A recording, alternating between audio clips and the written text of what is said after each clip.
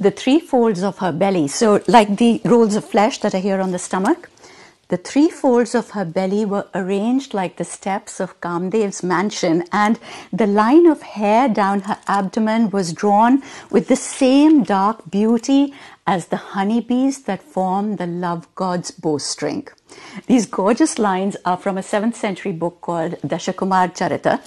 And basically, in times gone by, having three folds of flesh on your tummy and a dark line of hair running down the middle of your stomach was considered the ultimate standard of beauty for a woman. And I have to say, I absolutely love the idea because it's so inclusive, it's so natural. It's all about being a real woman.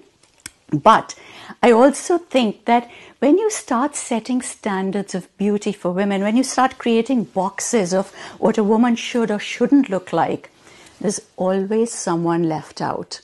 So here's the thing, whether you have one fold of flesh on your tummy or 3 or 6 or none at all, you are much more than the size of your waist. You are beautiful because you are you.